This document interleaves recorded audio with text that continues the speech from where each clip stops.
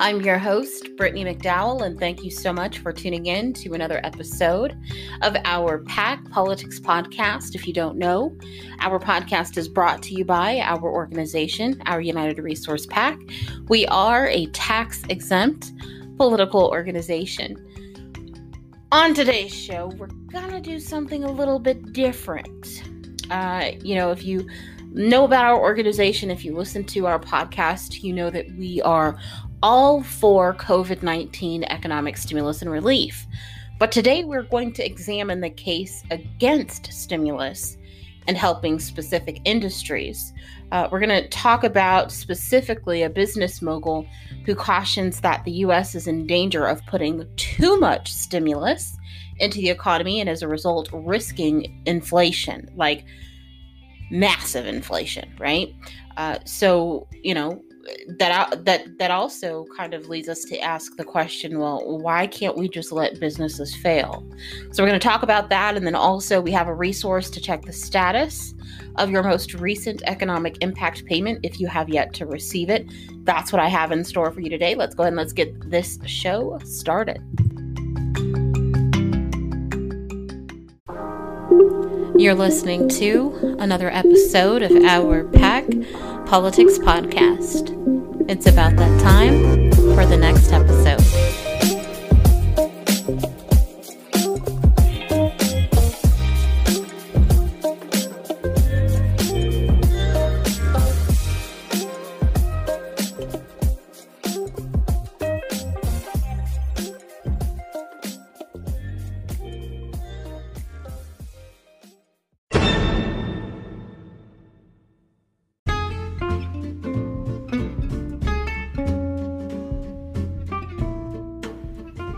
Hey, this is Brittany. Just wanted to shoot you a quick reminder.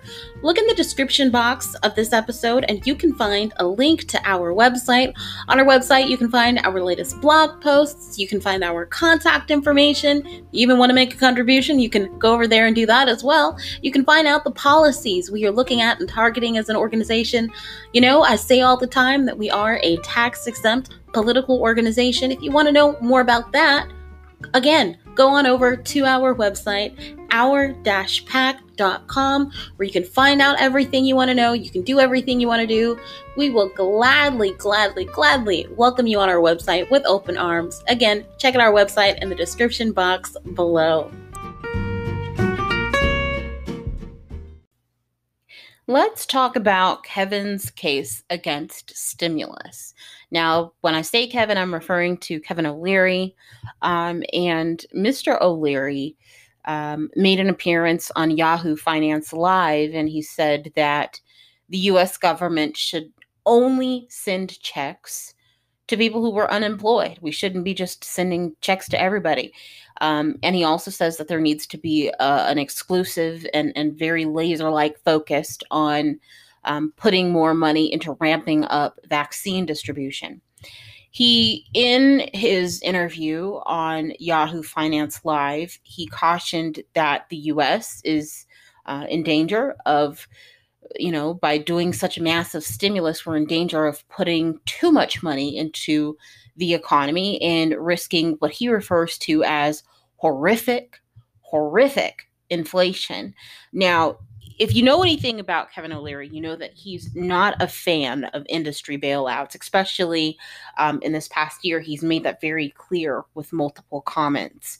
But one of the things that I want to read here that he said comes from, it's about industry bailouts. And he says, and I'm quoting here, "We have too many airlines in terms of capacity because business spending will be down somewhere between 20% and 25% for years to come." And he continues with that statement saying, "Just give unemployment checks to the employees. They're highly trained. They'll find new jobs in the digital economy, and airlines are very good at going bankrupt. They do it every 10 years. So it's just fine. Stop spending money there." End quote. Now, I agree with Kevin O'Leary that we do need to stop these industry bailouts. Okay. We need to stop bailing out industries, and we have to focus on bailing out the people. That is where I have agreement with Kevin O'Leary. But where I have disagreement with him is that he thinks that we only need to give money to the unemployed.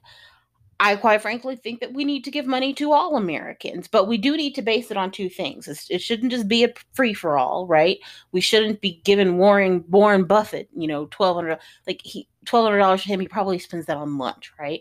But I do think that we need to base the distribution of economic relief on two things: annual income and employment status. So again, in that respect, I do kind of agree with Kevin O'Leary, but I do have differences of opinion regarding the fact that we should only help the unemployed. Something else, in addition to not just giving stimulus to every American, that Kevin O'Leary talked about in his appearance on Yahoo Finance Live, was in relation to us as a country deciding to help specific industries, specifically during this pandemic. Now, Kevin O'Leary made comments about the restaurant industry, and I'm going to read you exactly what he said. He said, quoting here, "I'd like to take care of everybody that works in a restaurant that's unemployed." Okay, I'm going to pause that kind of quote. Let me reread that, because think about what kind of sense that makes. I'd like to take care of everyone that works in a restaurant that's unemployed. If you're unemployed, you're not actively working in a restaurant, right? Maybe if you have worked, but if you are working, if you work in a restaurant, you're not unemployed. Let me continue with the quote here. "I do not want to bail out every restaurant owner. I'm sorry." End quote here. I agree there, right? The reality, in terms of people, as I mentioned in the previous segment that I just did, the reality is that not all people should be bailed out. Now, in my opinion, who we bail out should be based on their annual income as well as their employment status. And that's not to say that people who are employed shouldn't get any type of assistance, but maybe they just need less assistance than the people who are actually employed. But anywho, I don't think that in that same kind of train of thought, that all businesses deserve a bailout, regardless of their industry. I've kind of thought it was odd this entire time, this past year, dealing with the pandemic. And I'm wondering if anyone else thought this was kind of odd, but I thought it was kind of odd that we have, in several cases that we've heard, particularly from the right, against stimulus, the arguments have been kind of framed, even if not directly stated. There's been kind of this, things have been kind of alluded to the fact that people should have been prepared.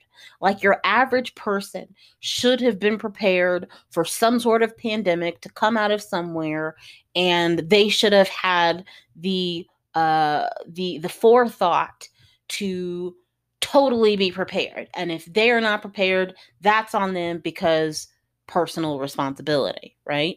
But then when we examine businesses that, mind you, often have business plans, they forecast their finances, they prepare for disasters and stuff. They have absolutely no responsibility to prepare for any type of disaster. Even if they didn't prepare for a pandemic, shouldn't they have prepared for some sort of decline in revenue? Like, shouldn't they have some sort of plan to deal with that? Shouldn't they have some sort of plan to prepare for a loss in market capital, right? And market share? Shouldn't they have, they don't have personal responsibility, right? But that single mother or that single father or that family of five, or whatever the case might be, that college student, they should have had the wherewithal to plan in advance for this pandemic. I've just thought this was weird. And not only are these businesses not expected to have any type of personal responsibility in managing how they get through this challenge, they just get bailed out. I think that's wrong. I think that this whole thing has been weird. It's exposed, again, that we have this kind of double standard when it comes to personal responsibility. We want to harp personal responsibility when it comes to the average American. But where's the freaking personal responsibility, the corporate responsibility when it comes to these companies? They don't have any, apparently. Kevin O'Leary, he continued with a statement and he said, and I'm quoting here, "A better way to spend on restaurants would be to spend more money on the logistics of getting the vaccine out. Because I can guarantee you, when people feel safe again, they will go to restaurants. It's an industry that bounces back very quickly." End quote. And I want to add to that, not only that, but if a business is industrious and innovative, and they actually seek to rise to meet the challenge, which is what business is all about, right? You see a problem in the market and you say, hey, I can fix that. You're rising to meet that challenge. You, after you've already made that initial rise, you keep seeing challenges within your customer base, whatever the case might be. You keep rising to meet that challenge. That's what business is all about. That's what they should be doing. That's what we call the free market. The free market is not picking winners and losers. The free market is not saying, well, you can afford to have lobbyists come to Washington on your behalf and make sure that your industry, the airline industry, gets exactly what it needs and what it wants, and make that case for you and make sure everything is convenient for you, but they can't. So we're not going to. That's not the free market. That's absolutely not the free market. Case in point here, and I'm going to use specifically the restaurant industry. If you ask me, well, Brittany, we have this pandemic. How can restaurants be innovative and industrious at a time when people are literally, especially if you're looking at the argument of people being scared to come out of their homes, how can you help them? Businesses, they just have to close. No, they don't. They absolutely don't. Even if they cannot allow people into their restaurant. Have they never heard of curbside pickup? Have they never heard of delivery? Now, will you have to make changes to your business model? Sure. But again, business is about challenge. If it was meant to be this easy cakewalk that you just got bailed out every time something happens, how dense would the market be with companies that never go out of business because they're not innovative? It is utterly wrong. And it's not like we as citizens are having a say in who goes and who stays in terms of business. It's specifically these politicians that are deciding, oh, we'll help this business, but we're not going to help that one. We'll help this industry, but we're not going to help that one. That is wrong. At the very least, what happened to the consumers deciding, you know what? You're not offering curbside pickup. You're not offering delivery. You don't deserve to be here. And let's say a business has gotten in on the curbside pickup, has gotten in on the delivery, but they're still not making it. Maybe they need to revamp their menu. Maybe just no one likes what they're serving. Maybe before the pandemic, they had bad reviews and their food was horrible. But we just want to bail them out. Okay, you bail them out, their food is still going to be horrible. No one's still going to want to eat it. Maybe they have good food, but their customer service was horrible. Let the market decide. To that point, O'Leary said, and I'm quoting once again, the ones that are going to survive will be the ones that should come back because they are still relevant. End quote. Exactly.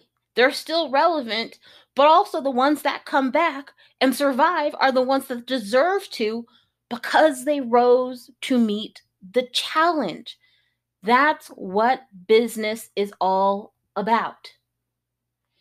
If you have a business and it does not solve a problem on the market, you are not going to have customers. If you once solved a problem on the market, but either your competitors solve it better, your market share is going to go away. It's going to decline because your competitors are taking your customers because they solve the problem better. If you just sit and cry and throw a tantrum because you're not actively solving a problem, or because the problem has changed and you refuse to come up with an adequate solution, that's not the market's fault, homeboy. That's your fault. You either rise to the challenge and rise and meet the challenge, or you fail.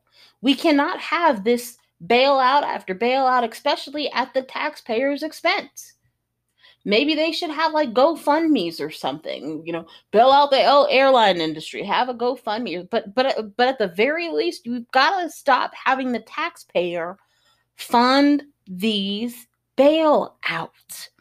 Why can't we just let businesses fail? What happens if businesses fail? Well, if they fail, employees, they'll go elsewhere, because you always hear the case, well, people are going to lose their jobs. People lose their jobs all the time. Is it ideal? No. But they'll find something else. I mean, we live in a society where, you have to pay bills and stuff like that. And so if I lose my job at Bob's Burgers, I've got to go find something else to do. And if I don't have skills, I've got to reskill. And in the meantime, I have things, unemployment, so on and so forth, that can help me while I'm reskilling in order to be a productive member of society. If we let businesses fail, new, more innovative competitors can capture the market.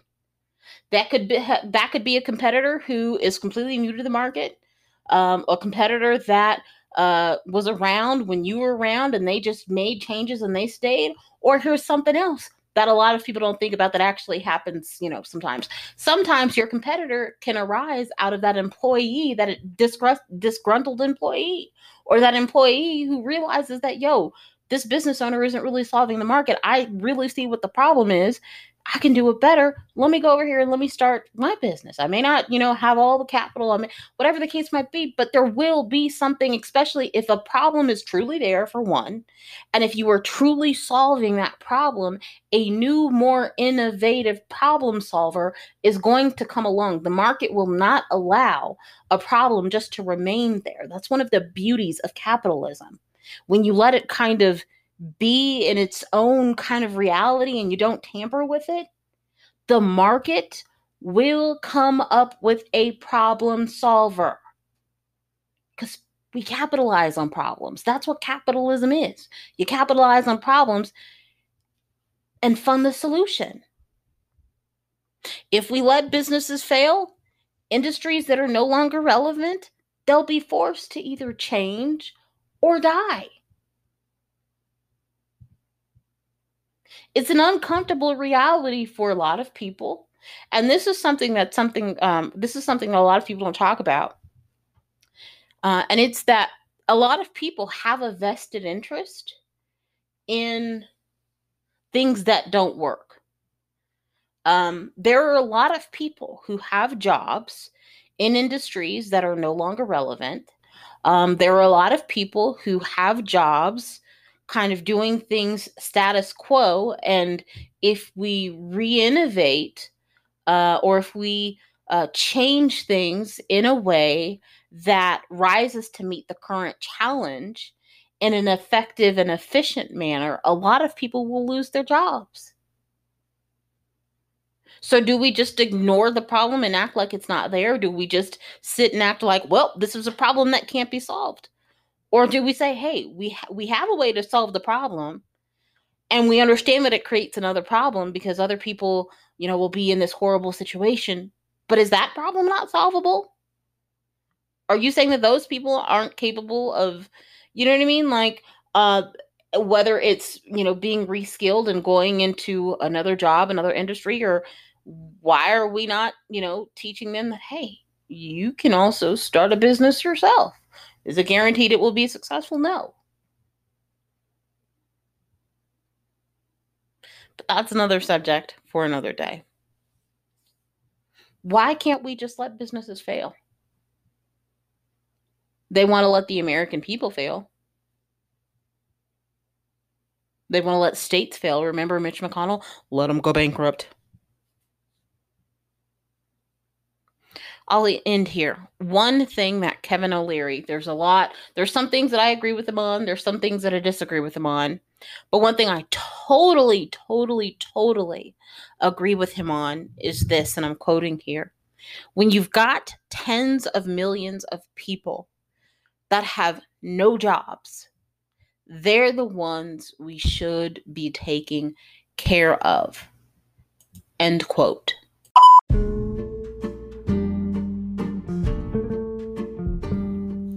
Hey, so I want to tell you about our email list. Our email list is one of the best ways that you can stay in touch with us. If you look in the description box of this episode, you'll find a link to join our email list. By joining our email list, you'll get access to updates about policy and politicians that we support and oppose. When we have events, you'll get to know about those events via emails, and we'll just generally share news with you. We won't spam your inbox, I promise. And also, we inform you of our newest podcast episodes, which come out Monday, Wednesdays, and Fridays, by the way. Anyhow, joining the email list is not only easy, but it is absolutely free. Look in the description box of this episode. You'll find the link. Click it. Give us your name and your email. That's all we need. And you'll be in. So please join our email list and connect with us today. All right. Thanks.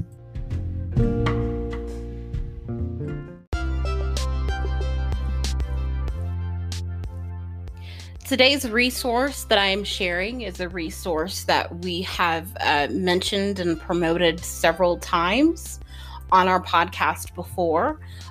What it is an official government tool that will help you confirm if the IRS and Treasury have sent your economic impact payment, your stimulus check.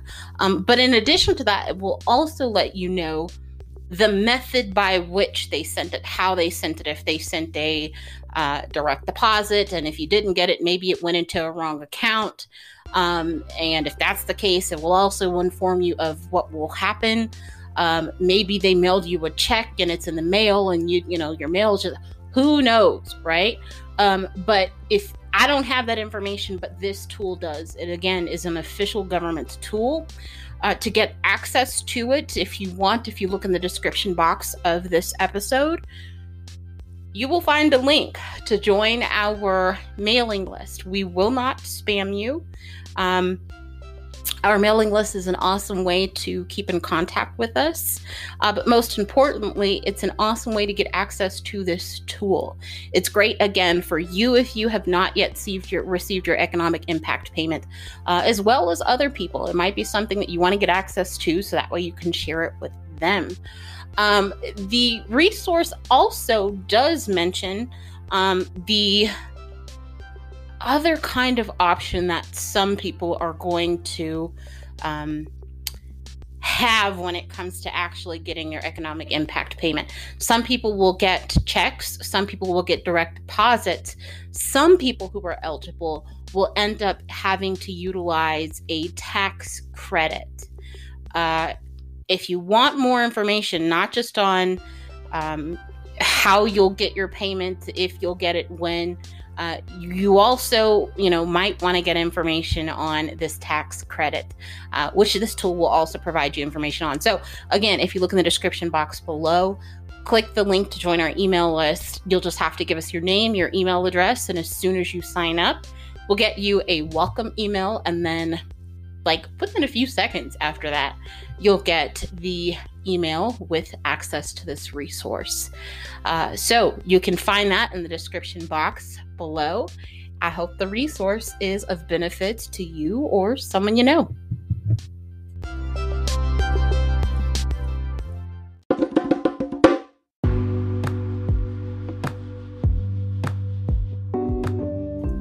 All right, so that is our show for today, Monday, February 8th, 2021.